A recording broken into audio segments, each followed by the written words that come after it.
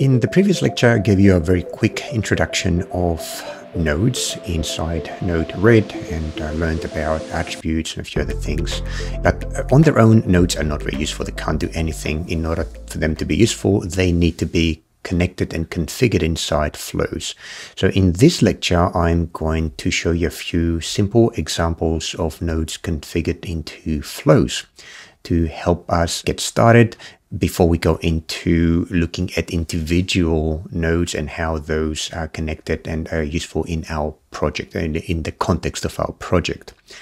To do that, I want to make use of the DHT22 node that I installed in the previous lecture, and therefore I'm going to connect a DHT22 sensor to my Raspberry Pi.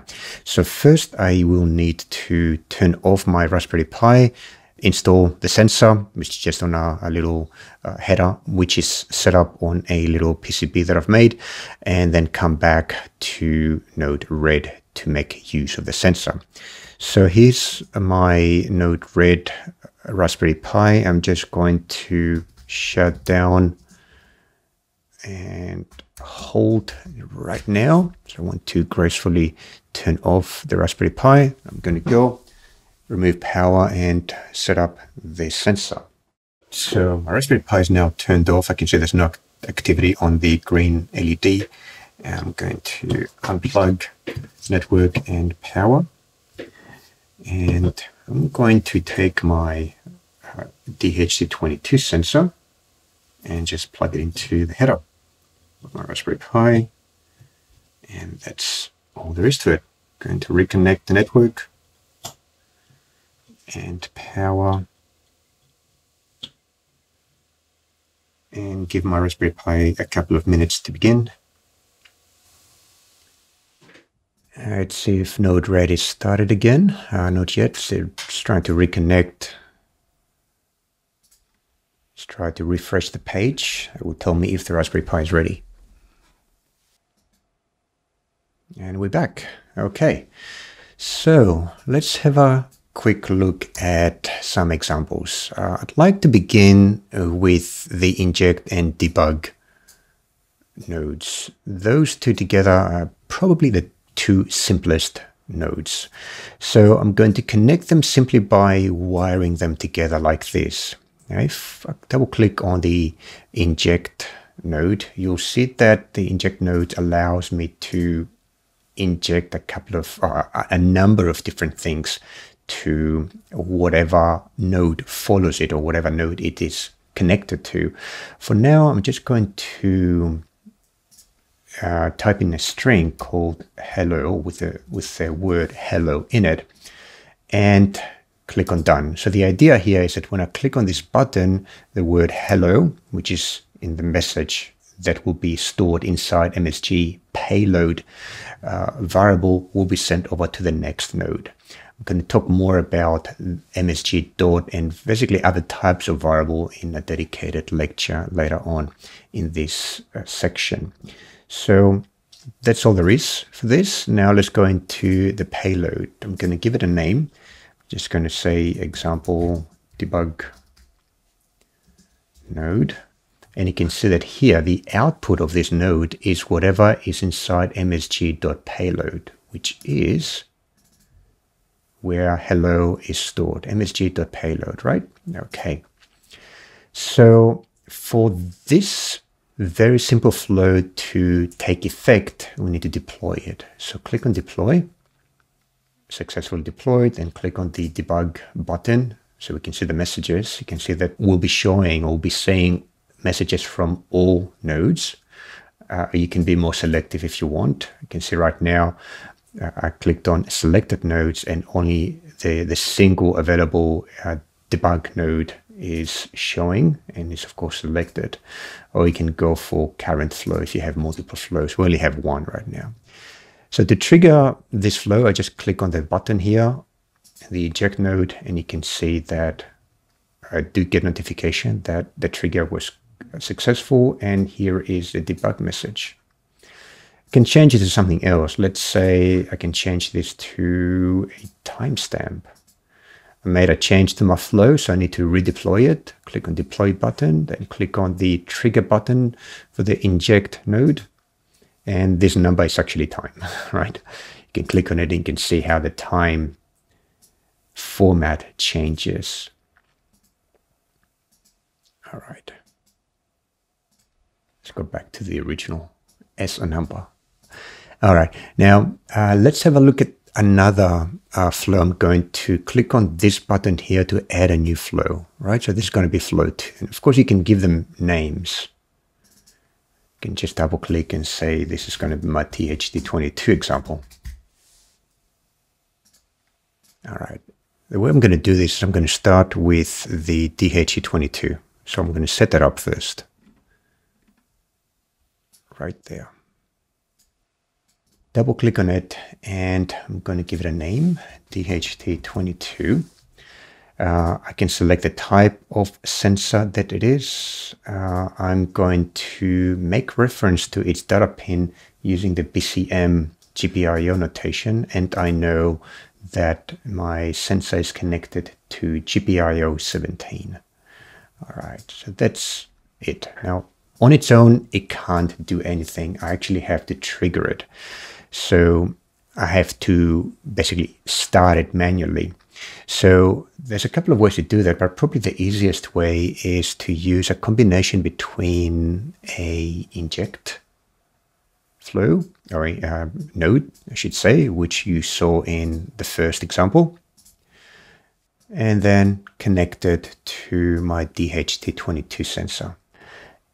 And of course, I don't want to send a timestamp to my DHT22 sensor. I just want to send it a very simple payload, which could be just a number.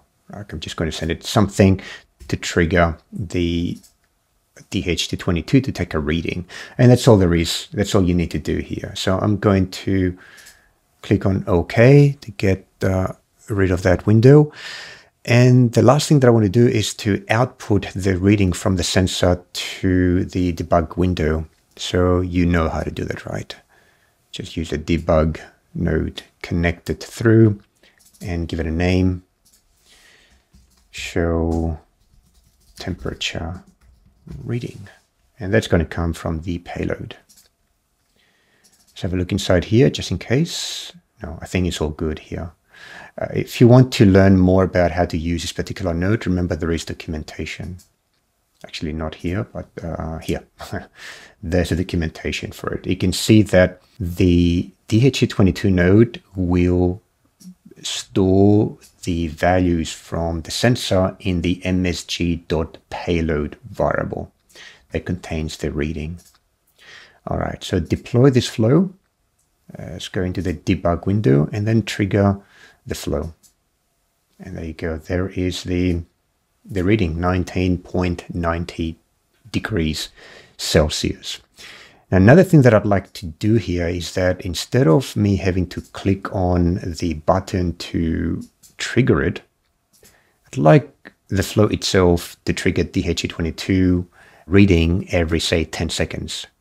So let's see. There's another useful function here, or node, I should say, called trigger, which is right here. Have a look at the documentation for trigger, and it says that when triggered, it can do something like send a message, right? But what is interesting about it is that you can set a period for the trigger so that it can trigger whatever follows every few seconds or minutes or even hours. So have a look at these properties and you see, get more information about this. So the first part is about setting what happens when you activate the trigger for the first time. And here we can just set it to center number 1, right? But then what's interesting for this particular application is that you can resend the same message every few seconds or milliseconds or minutes or hours. So what I'll do first, I will delete this wire, then rewire it via the trigger node like this. I can just rearrange the way that the flow is configured and then make that a 10-second interval, like this. And I give it a name, get a reading every 10 seconds. All right. So let's go back to our debug window, redeploy this new flow or updated flow, clean up previous, the log, previous messages, and then click on the button to trigger. So here's the first reading and wait for about 10 seconds. And here is the second reading. And every 10 seconds after that, we'll be getting a new reading from the sensor. Perfect. So this is a very simple flow. Now, while we are at it, you can see that if we go into the information tab and scroll inside the DHT22 flow, it's the tab that we're working on right now, you can see the nodes that are part of this flow, and you can click on each one of those to get the properties of each node. One of the really nice features of Node-RED is that it really has built-in support for documentation. I'll show you what I mean. Double-click on any one of those nodes, like this one, for example, and then in the edit pane, you'll see that there is a description tab. Click on that and you'll see that there is a box where you can type in a document that describes this particular node and what it does. So this uses Markdown, so you can format your documentation appropriately. It can say something like this: what is this node about? And you can format it as a header. You can say this node triggers the DHT22 sensor every 10 seconds. Okay, that's it. And now, of course, this documentation appears here for anyone who wants to use it and learn more about it, but it's also accessible elsewhere. So for example, here you'll see down the bottom, as you go into the information tab for the flow, you click on the appropriate node and you see down the bottom the documentation appears. Right, so you can, with a bit of care, you can document your projects really well as you share them with other people. I'm going to show you one more very useful feature of Node-RED, which has to do with the ability to import and export flows. So let's have a look at my Node-RED installation that is running on my Raspberry Pi 4. And there I've got this flow. So this flow contains, again, an inject node. It's got a function node, which contains a bit of JavaScript. And then it's got these three debug nodes. I'd like to export this flow from my Raspberry Pi 4 and then import them into my Raspberry Pi 2. So the way to do that is to go into the menu up here, top right, and then say export. And that will take the current flow, right? And this is the code that describes the contents of this particular flow, right? So it's just text.